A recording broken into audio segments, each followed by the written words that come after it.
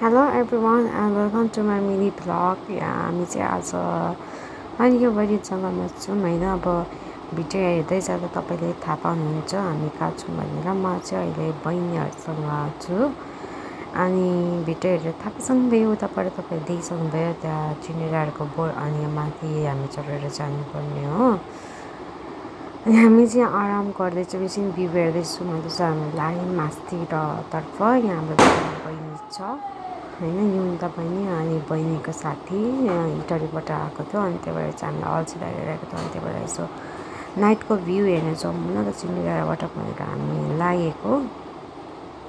हामी बिस्तारै बिस्तारै लाग्दै चाहिँ हामी गऱ्यौँ पनि होइन। अनि चाहिँ भ्यू हेर्न देख्न सक्नुहुन्छ तपाईँहरूले त्यहाँ सन हेर्नु त कस्तो मजाले लागिरहेको छ, सनसेट हुन लागिरहेको छ होइन। त्यही भ्यू हेर्न मन लागिरहेको थियो मलाई पनि। अनि मेरो बहिनीको साथी चाहिँ फर्स्ट टाइम आएको चिन्डेडाडा, त्यही भएर उसलाई पनि यसो देखाइदियो नि त हाम्रो चिन्डेडाडा फेमस चिन्डेडाडा भएर चाहिँ उसलाई पनि भएको। हामी बिस्तारै बिस्तारै जाँदैछौँ। यो उकालो अलिक साह्रै उकालो छ कि अलिक खुट्टा पनि दुखेर म त लट्ठीको सहारा लिइरहेको थिएँ। अनि हामी बल्ल बल्ल आइपुग्न लाग्यौँ। हेर्नु तपाईँले हेर्न सक्नुहुन्छ नजारा हाम्रो धरान सुन्दर धरान चिन्डेडाडाबाट साह्रै राम्रो देख्छ। त्यही माथि हाम्रो सन सेट हुन लागेको बेला झन् राम्रो हुन्छ। जस्तो हेर्न सक्नुहुन्छ हाम्रो स्वच्छ सुन्दर धरान फेमस प्लेस चिन्डेडाडा। अनि हामी यहाँ अब बसेर होइन हिँडेर आइपुग्न लाग्यौँ चिन्डेडाडा। अनि हामी आइपुग्यौँ चिन्डेडाडा। यहाँ कति धेरै मान्छेहरू पनि आउनुभएको रहेछ होइन, सबै फ्यामिलीहरूसँग फोटो खिच्दै गर्नुहुन्थ्यो। अनि यहाँ हामी पनि बहिनीहरू पनि नजारा हेर्नु थाल्यो। अनि मैले पनि यसो हिँड्न थालेँ, भिडियोहरू गरेँ। अनि सनसेट पनि कस्तो मजाले सनसेट हुन लागेको, त्यो घाम पनि कस्तो मजाले आइरहेको थियो। अनि हामी आएर बस्यौँ गरिरहेको थियौँ। बहिनी चाहिँ अब फोटो खिच्दै भनेर रेडी भएर बसिरहेको छ। त्यहाँ सन हेर्नु त कस्तो राम्रो।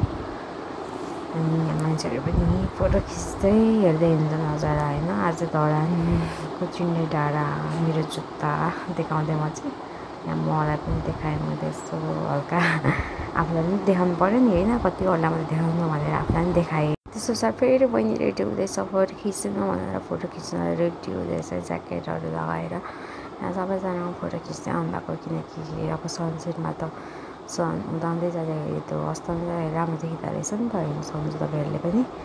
अनि मान्छेहरू पुरा फोटो खिच्दै होइन पोजमा होइन बसेर म चाहिँ यसो भिडियो गरेर रमिताइरहेको थिएँ। अनि मलाई पनि धेरै राम्रो लाग्छ यहाँ आएर अब आनन्दले बसेर अब चाहिँ हेर्नु होइन। हाम्रो धरान पुरै हेर्नु त राम्रो लागिहाल्छ नि, अरू कसै लाग्दैन, सबैलाई लाग्छ है। हाम्रो यहाँ बहिनीहरू पुरा फोटो खिच्दैछन्। अनि राति पनि हुन लागेको छ। हामी कति 3:30 बजी हिँडेको होला। अहिले अब 5 पनि बज्छ भन्दा हुन्छ यहाँ राति हुँदैछ।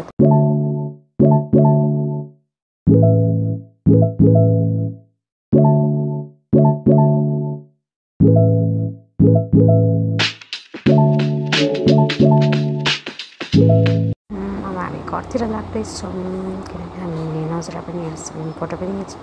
अनि हामी बिस्तारै बोलाएर बाटो झर्दैछौँ। बहिनीहरू अगाडि जाँदैछ, म पछाडि भिडियो बनाउँदै जाँदैछु, हिँड्दैछु देखाउनुहोस्।